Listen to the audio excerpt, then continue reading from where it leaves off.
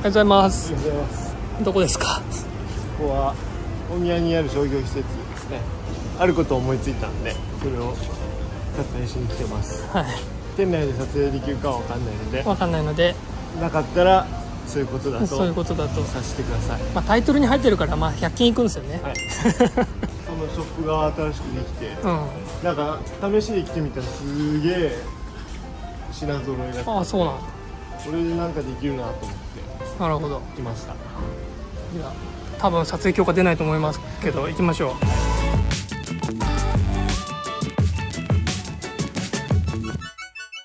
100均で買ってきました。はい。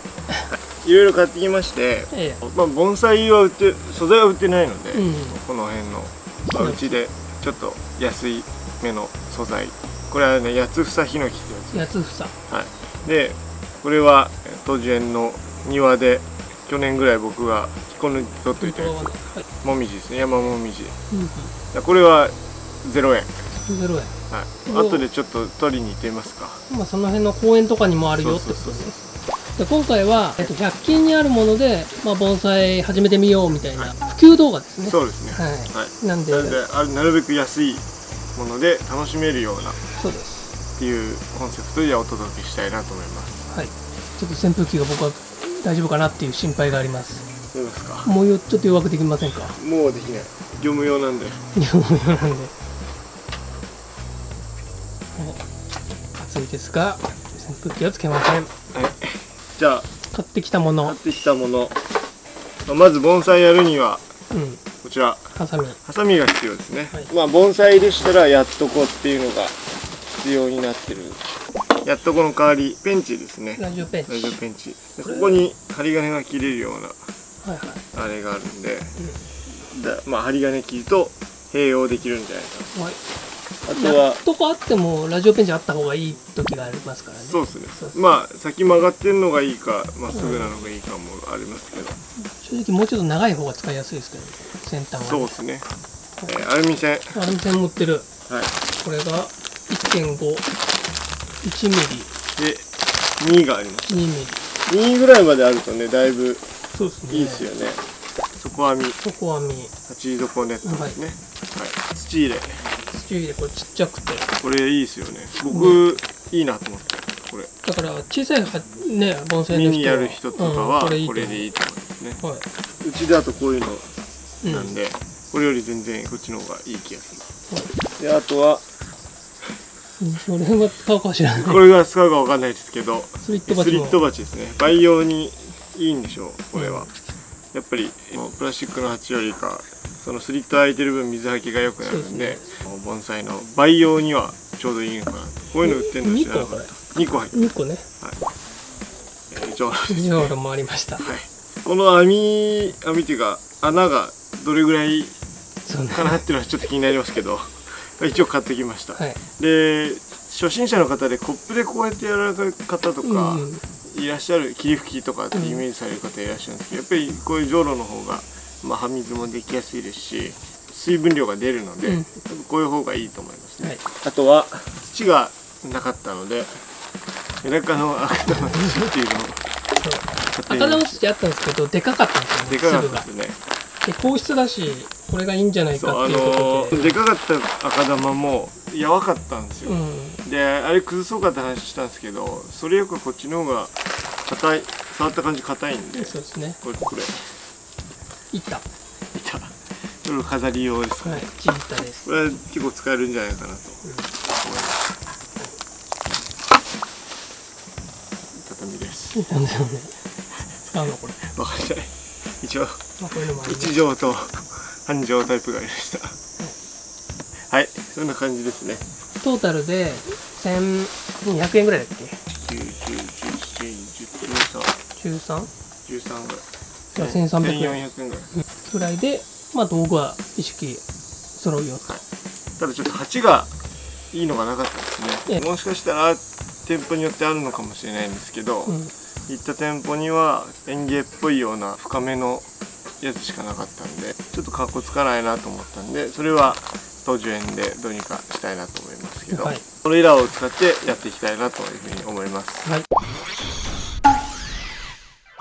これに合いそうなの鉢を持ってきました。はい、これがニョキ用の少し、長方形の鉢ですよね、長方鉢ってやつで、これはどっちかに寄せて植えると、ヒノキの良さが出てくるというか世界観が出てくると思うので、どっちかに寄せてあげたいなと。でこっちが大学のやつですね。大学鉢。はい。これにこの0円もみじを植えていきたいなと思います。じゃあまず植える前に早速ちょっとヒノキの剪定をしていきたいなと思います。ちょっと伸びすぎてるところもあるので、目摘みを兼ねてやっていきたいなと思います。で早速ハサミを使います。後に盆ハサミを買うにしてもこれを根切りに使ったりとかできると思います。はい。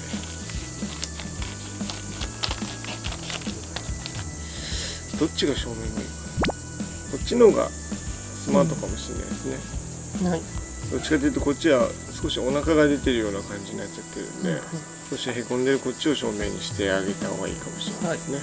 本来は上からどんどん詰めていくんですけど、ちょっと下の枝から決めてって上の高さも決めようかなと思いますね。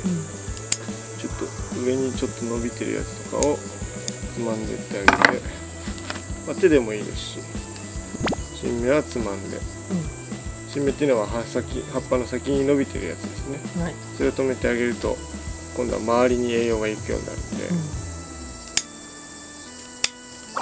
初心者におすすめの木は心拍黒松。心拍かな。あとは黒松だと芽切りがあったりとかするとハサミを使うっていういかにも盆栽やってるような作業が楽しめるんで、そうですね。黒松もいいかもしれないですね。あとはケヤキもみじカエデ。そうですね。ちょっと水に追われるかもしれないですけど、ただその分可愛げがあるというか、やりがいが出てくるんですね。ちょっと待ってください。ちょっとね、ちょっと重いね。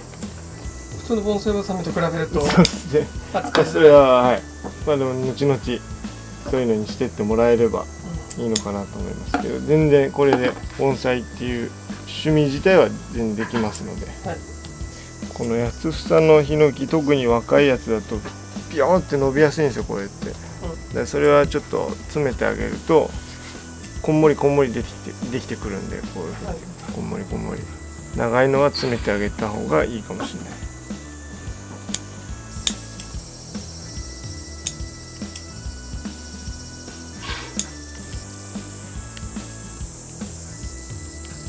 このハスカシをやるやらないみたいなのの判断はどういうところなんですか？中の方までちょっと日が入らなそうだなとか、見るからに新芽が伸びすぎてたりとか、そうした場合はやった方がいいですよね。そうしないと中の方がだんだん弱っていっちゃって枯れていっちゃうので、そうするとどんどん木自体が間延びしていっちゃうんですよね。中の方が枯れていくと必然的にここの長さが長くなっちゃうんで、縮められなくなっちゃうんですよ、木を。予防というかを兼ねてハスカシってやってあげるんですけど、風と光を通すみたいな。そうですね。できました。こういう感じで、ちょっといらないところもあるんですけど、後々でいいのかなと思います。しこれ挿し木しますか？挿し木ができる木はこういうのを挿しとけば増えると。増えます。これじゃあスリット鉢に入れてみます。なるほど。ちょっと太いやつを水につけます。切ったまま置いとくと乾いちゃうんで、水につけておいて、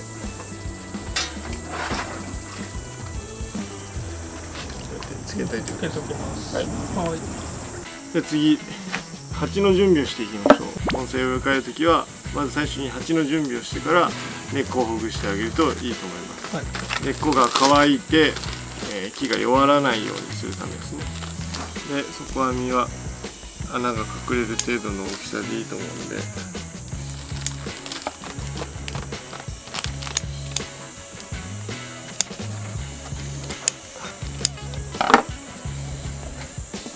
針金を使ってネットを留めていきます。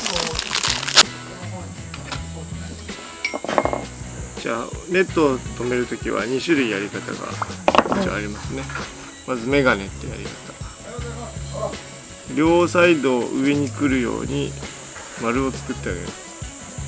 これこの針金が上に来るようにで、そしたらそれを下に下げる。ストメガネみたいで、なんでメガネって言ってます。これを上から入れると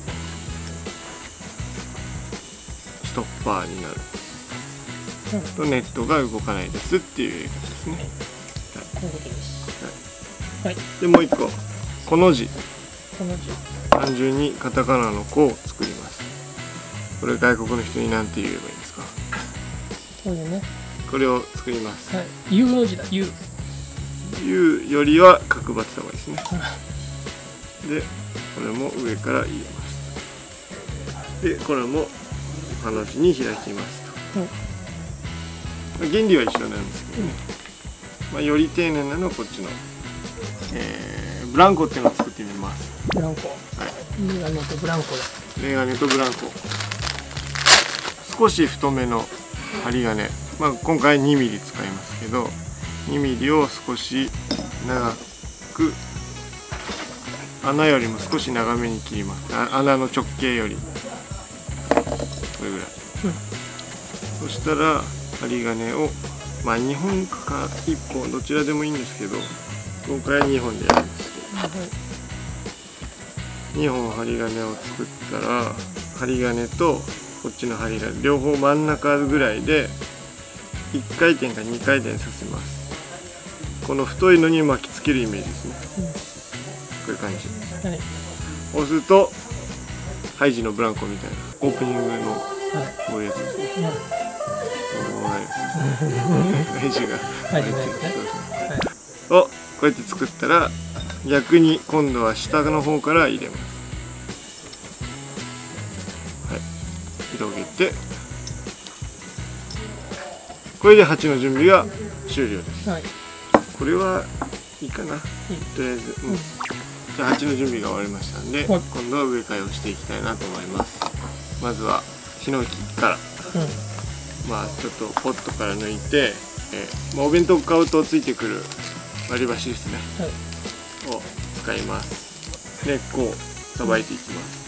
でこの黒いポットの特徴としては上の方にはあんまり根っこが張りにくいんですよ。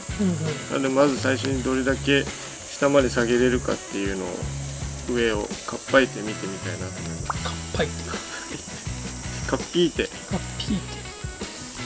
足元が見えてきましたね。ここに根っこが横に両サイドに出てきていい傾向ですね。でこの土は多分赤玉とこれは鹿沼が入ってますね。こういうヒノキだと植え替えずにポット内でずっとパンパンにしてた方が太るっていう話ですけどね。パンパンにしておくと太りが早い。ちょっとそこの方をできるだけ下げたいんでそこをさばいて、この時も長い髪の毛をこうやって溶かすようにやってあげるといいですね。ある程度の長さで一回切ります。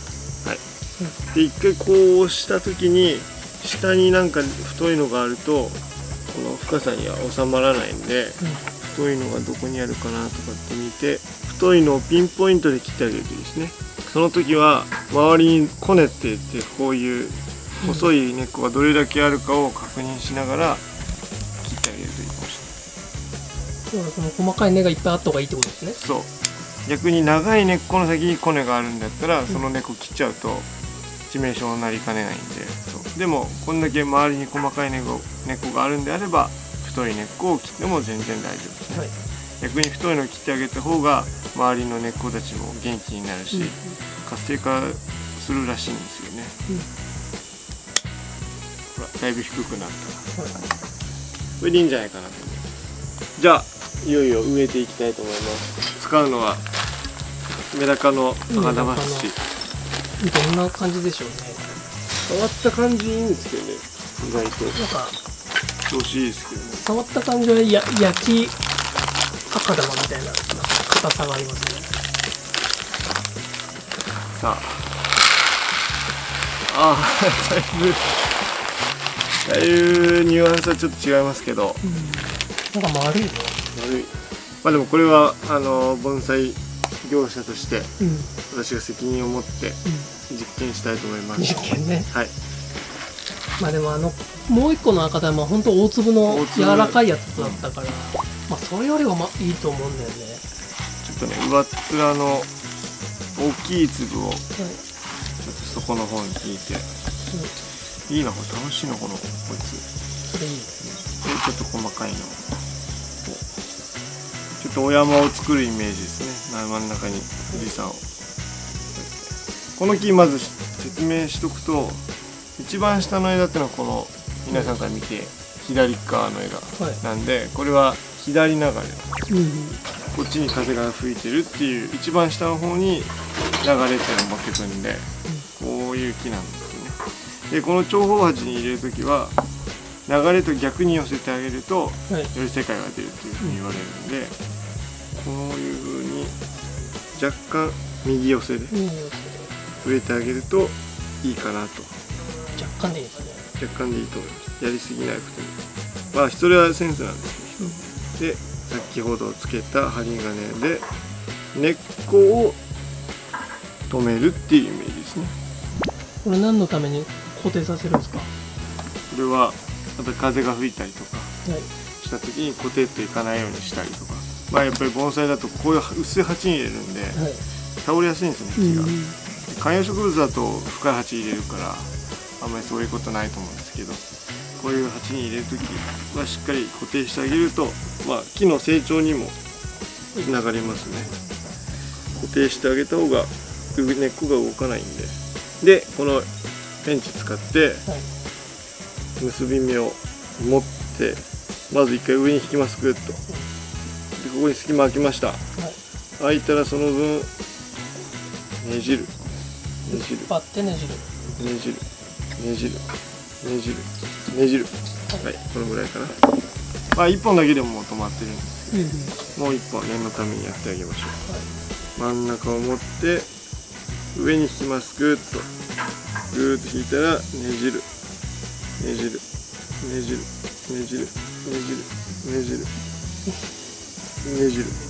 はい、もうこれで完全に固定されました。これ引っ張んないとアルミ製切れちゃうんですよね。そうなんです。ただねじるだけだと、そこがだんだん劣化していって切れちゃうんですけど、うまく引っ張りながらねじると切れないで済みます。じゃあ余ったやつは切っちゃいましょう。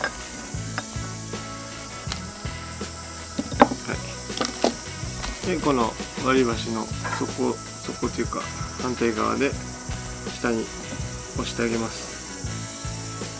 これはそうすると次に植え替えする時に手を傷つけないように、こんな感じになりました。じゃあ土を入れていきましょう。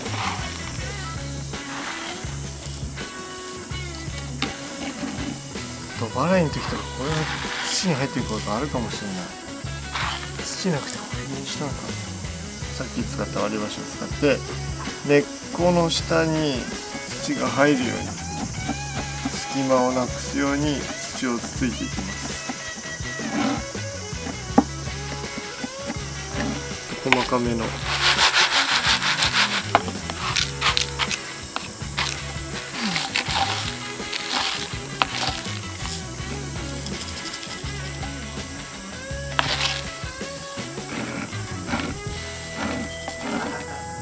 ちょうどぐらい。はい、こんな感じ。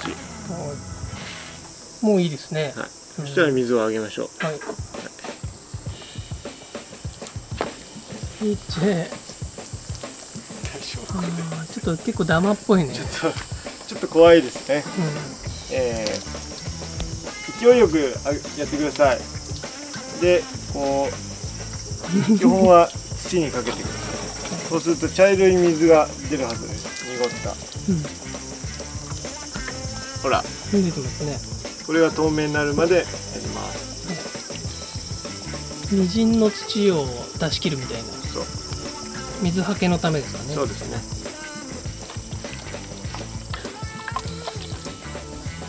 おままごと一緒にしてじゃあヒノキは完成ですかね、これで。もみじ未生ですね。未生のもみじ。公園とかでももみじ、ケヤキ、どんぐりとかね、おなら。はい。これ東寿園産の。東寿園産。公園から取ると泥棒だっていうのもあるんですけど、消毒巻かれるんで、どっちにしろみんな枯らされちゃうんで、まあ多分取っても文句は言われないという私の判断。一応泥棒だから許可取るのが一番いいと思う。去年ぐらいですかね、これ。去年1年目。白っぽいのはね、全部雑草なんですね、ここは。はい。茶色っぽいのがもみじの根っこですね。これで言うと、これは雑草ですね。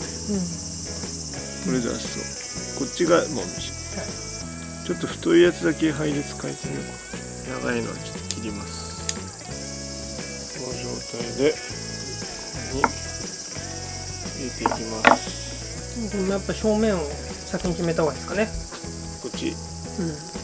うちで言うと太いのは一番前に持っていくんですよ。東寿園流では人間の遠近法を使うとやっぱり目の前に来て絶対でかいはずなんで、そういう意味合いで後ろに行くにつれて小さくするっていうことですね。ちょっとこの細かい土も入れとこうかな。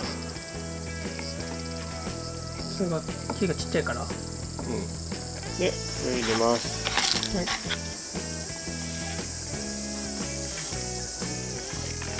で先ほどと同様に刺していって、その段階で角度とか位置を調節していきます。でこのぐらいの大きさのやつだと止めなくても土が締まっていくんで、ある程度の風では大丈夫ですね。はい。ちょっとさっきのメダカの赤玉だと、多分絶対乾き早すぎるんで、元のやつを本当はこれもつまみ寄せって何本か束でぐるーってやって入れといたら株立ちみたいになるんですよ。癒着してね。はい。そういうやり方やってもいいですし、はい、これ寄せ植えみたいにしてもいいですし、原価ゼロなんで。はい、原価ゼロ。これも水やりしましょう。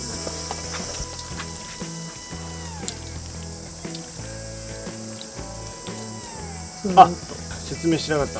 はい、こっちが左流れなんですよ。ヒノキがね。さっき言ってた。そう。だからこっちは同じ向きじゃなくて逆に右流れで作ってる。あ、なるほどね。そうそう。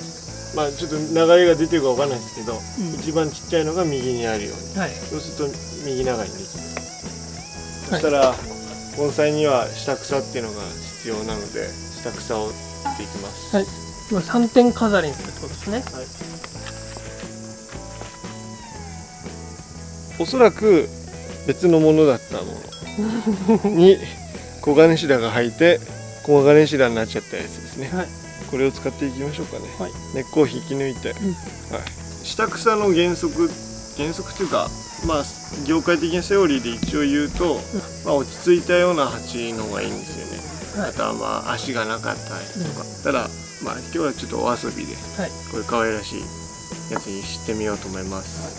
まあ足がないの方がいいっていうのは低い方がいいってことなんですか。そうですね。まあ地面っていうか、を表してはいますので。要は3点飾りっていうのは風景を見せてるんだよね。そうですね。で雑木とかで季節を感じさせてあげるとか。あ、これは大河君の初期作じゃないですか。初期作？大河。あ、手書きだ。レアじゃないですか。初期落款じゃないですか。初期落款。決して綺麗とは思えない字ででも難しいですよね。年齢書くっていうのはね。これもこの土にしよう。細かい方が水持ちがいいってことですね。そうですね。そしたらちょっとゆっくり引き抜いていくとこうやって根っこごと取れるんで。でまあポイントとしてはちょっとこういうのも落としてあげると、根付きはいいと思いますけどね。非常に強いですから黄金シダは。根っこだけでも出てくるってね。は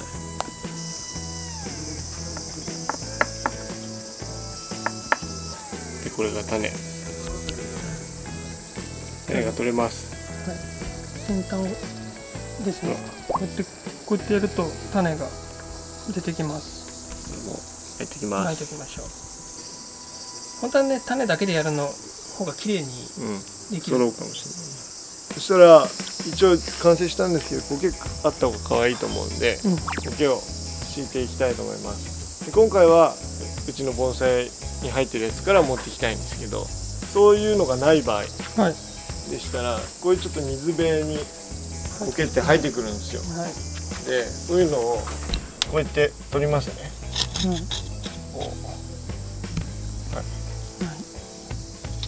取りました。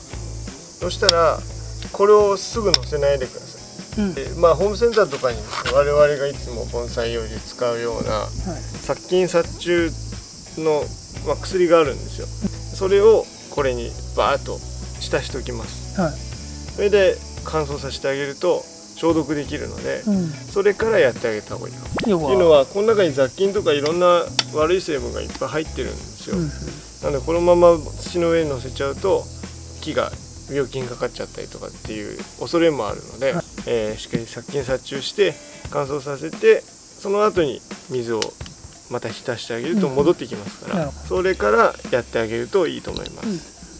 そういうやり方をしてみてください。うちだとこういう感じで、ちょっと色悪いですけど今生えてきたりしてますので、こういうのを使って植えていきます。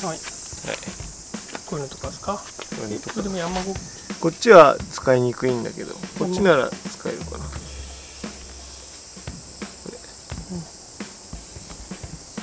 鉢の上の苔のが安全。安全ですね。とはいえ病気持ってる可能性もあるんで、本当は植えるっていうか自然に生やした方がいいんですけど、生やす時はこういうの細かくしろっと巻いておけば増えてくるんで、じゃあ苔貼っていきます。大きいブロックのまま貼ると世界観的にはおかしくなっちゃうんで、苔っていうのはこういうコロニー状に入ってきますから、あとちっちゃくしつつ、ただ大きいのもつけるとか、そういう不規則にしてあげると面白みがあると思いますね。そこの土を落として、こ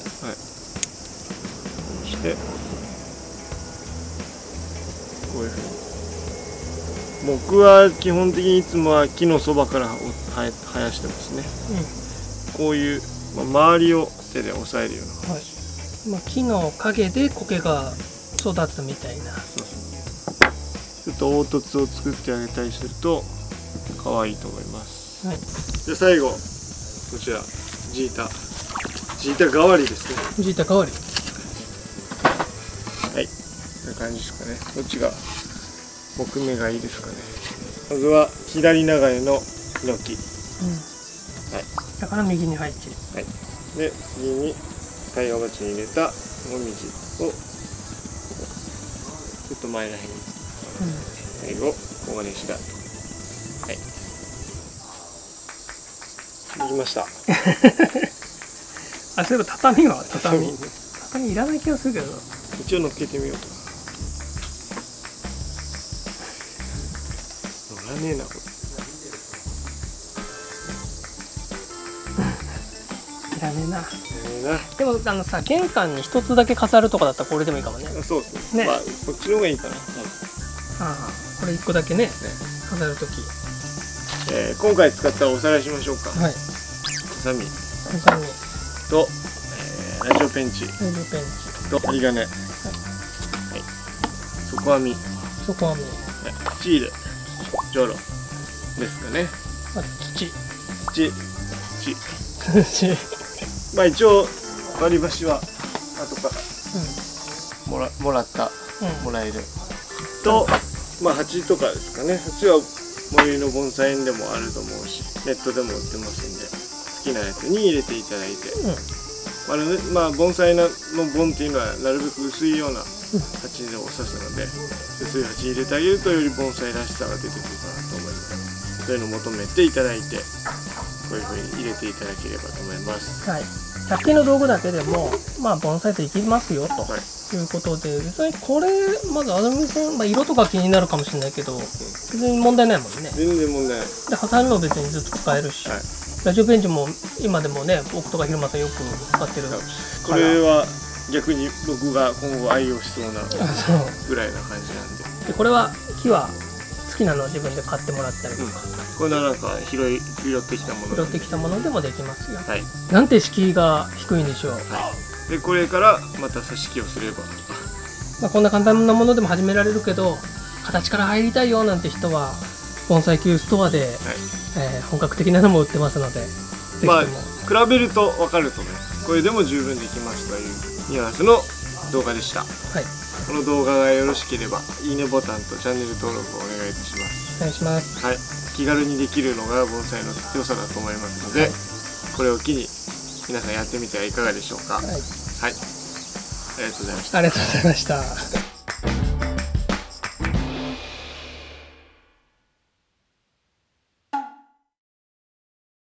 挿し木をします。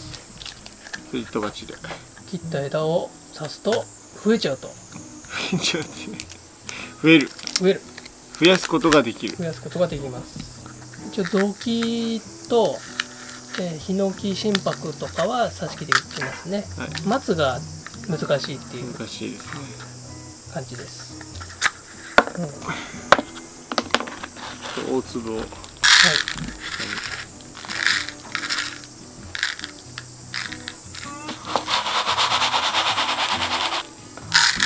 足りないんで、あら、うちの足りないんで、さっきつけといたヒノキです。下の方からちょっと葉っぱを減らしてあげましょう。刺しやすくするため。刺しやすくもあるし、蒸散を下げるためですね。はい、この最後斜めで切って、まあ、なるべくもう深く刺しましょう。濡らそう。はい、先に濡らす。これはもう先に濡らすパターンと乾いたままやるパターンも決まりますね。ペンチでなるだけ深く。皆さんはピンセットを使ってください。ピンセットありますけどね。ありますけどね。1個で全部刺さる。なるべくたくさん刺した方が、動かないんでね、いいと言われています。動かないようにが重要です。一番動かさないのと、あと乾かさないようにじゃない、日中仕事の人とかこう乾かしちゃうんですよね。はい、こんな感じで、やっておけばうまくいけば増えます。管理ちゃんとしていけばほとんどつきますもんね。こういうの。そうですね。どうした？水につけてるんですね。締めました。水で土を締めたってことですね。はい、じゃあもみじを取りに行きますか。取りに行きますか。最終セット。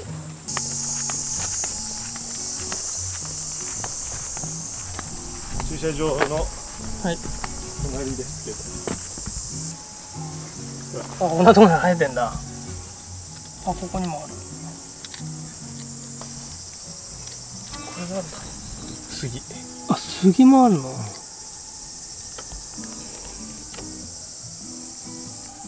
杉もあるし。で、この辺に生えてるドクダミもたくさん使えますもんね。盆栽って何でもできますね。お金がかからない。時間はかかる。時間はかかる。